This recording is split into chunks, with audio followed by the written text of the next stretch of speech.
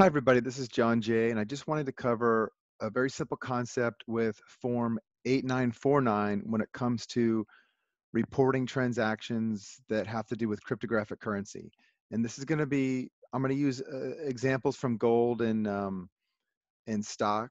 And I'm going to speak generally also because this applies pretty much in any taxing system around the world. I know a lot of people outside the States are going to want to understand this. So I had made myself some notes. I don't normally read things, but I didn't want to miss anything here. So pardon me if it sounds like I'm reading, but partially I will be.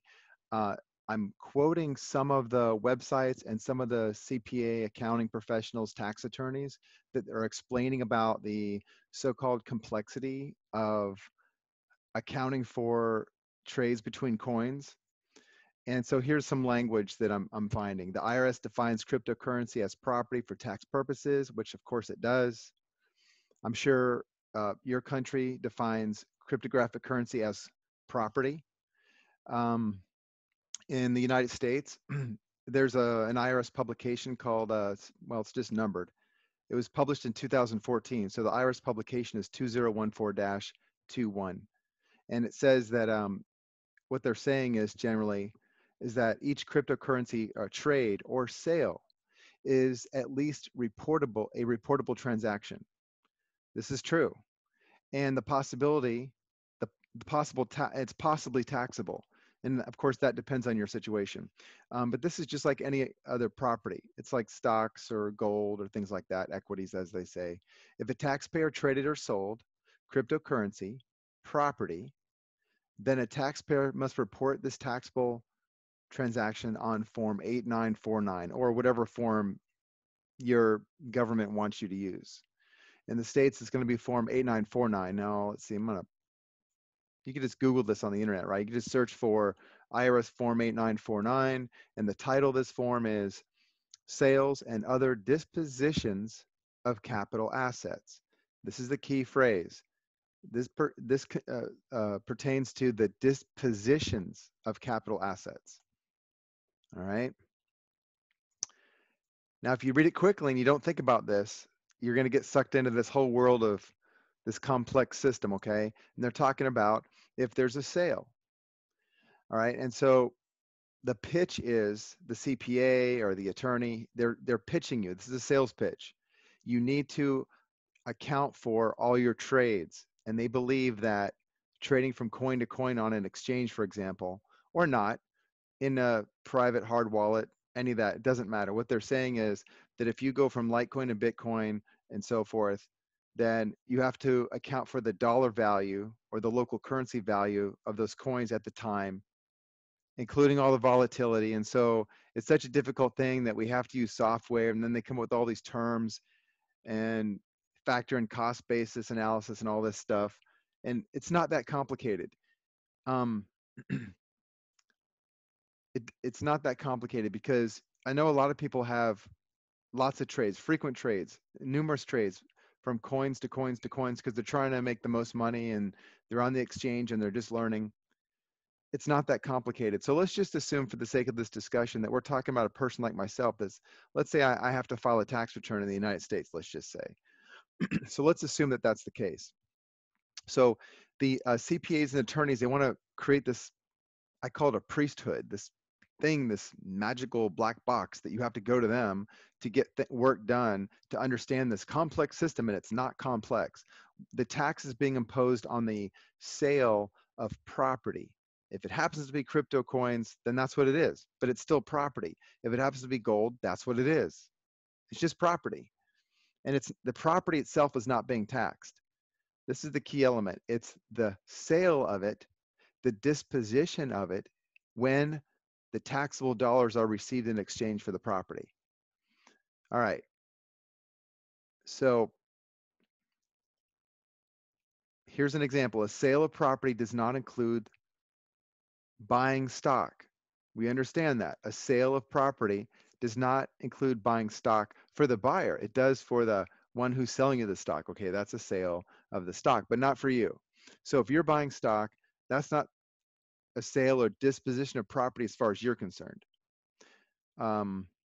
It does not include buying gold. It does not include buying cryptographic assets of any kind. You can buy coins however you want. I've explained this many times. You guys understand. And I'm not talking about selling stock, gold, cryptos, only buying, right? The buyer is not involved in a reportable or taxable exchange or transaction, all right? In any of these three examples. Okay, so we all understand this. So the buyer in these examples was not involved in the disposition of any asset, only the seller. And this reveals another important concept. Now, this is what I really want to get to in this whole discussion here, this whole explanation. In order for there to be a disposition of assets or a sale, there must be two different parties within having two different types of interest in the property, each of which is engaging in the transaction or exchange for his own benefit. And by definition, the benefits sought by each party are different. Even if you can describe them with the same exact words, the fact that they're sought by different people or persons means that there is a disposition of the asset, a change in the asset's position, disposition, or association with respect to one owner's benefit and the benefit of another. You may want to listen to that again. This is so basic that I don't even need to know what your laws are in your country. Okay? This is around the world. This has always been the case. It's not a matter of statute somewhere. It is a matter of law. This is a matter of law. And I'll give you an example of what a matter of law is when we don't even care about the statute. Everybody understands this concept. Here's the example. An innocent third party cannot have his property taken for the payment of a debt owed by another. I'm not responsible for that guy's debt, right? Everybody knows that. That's a law. Where's it written down? It doesn't have to be written down. We already know that. Okay?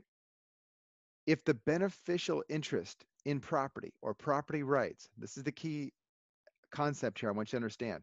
If the beneficial interest in property or property rights, if those interests are not conveyed from one person to another, then there is no conveyance or sale or exchange. This is true anywhere in the modern world. It doesn't matter what language, it doesn't matter what statute. The disposition of assets applies only when the property or property rights are conveyed for one reason or another to another person or individual other than the one who first possessed those rights. So if you think about this, if I'm taking Litecoin and Bitcoin, I'm selling Litecoin to Bitcoin and back and whatever I want to do, I'm the one who's benefiting from this. It didn't leave my possession. It didn't leave my ownership. I'm just moving it around. Those transactions are not taxable. Now we can get into more complex explanation because I can talk about retail sales in a grocery store, for example, and I can show you how that's identical to what they're claiming is taxable between the cryptos. But we don't have to do that. I think you guys get the point. The beneficial interests are not changed when I go from coin to coin on my exchange or my wallet or paper wallet or whatever I'm using. As long as the beneficial interests don't change, there is not a disposition of assets. So all these false claims by the accountants and the attorneys are just to create work for themselves, to mislead you. They should know better. I'm talking to you. I know some of you are going to listen to this, and I'm not a CPA. I don't have your training. I'm not an attorney. I don't have that training. I don't have that formal training, but I can read and I can think and I understand the law, and we're supposed to all understand the law. And you should not be telling people that trading between crypto coins is taxable. It's not. 99% of the time, it is not taxable and it's not reportable. It's wrong and it's incompetent at the very least. It's probably even fraud to tell people that and to keep them all scared so that they'll pay you huge fees to fill out a bunch of forms that they could do themselves or not have to do at all, when they could just manage their property a certain way and not have all this paperwork to do. It's ridiculous. So that's I'm motivated, as you can tell. I'm motivated to tell you guys this. So understand, if you want to do some research on it, go look at what constitutes the beneficial interest in property rights. All right. So I hope that helps. Again, this is pertaining to Form 8949 in the States, you'll know what your own form is for your state, but the whole idea is that there's a question as to whether or not when there is a sale and the sale or exchange only takes place when there's a third party having a totally different set of beneficial interests. It has to be a completely separate party. And I would even venture to say this one last thing. If a husband and wife were moving coins back and forth, or maybe a family member, an immediate family member between immediate family member, I would even argue that that's not a disposition of capital assets. So I hope that helps clear things up. Thanks a lot for listening.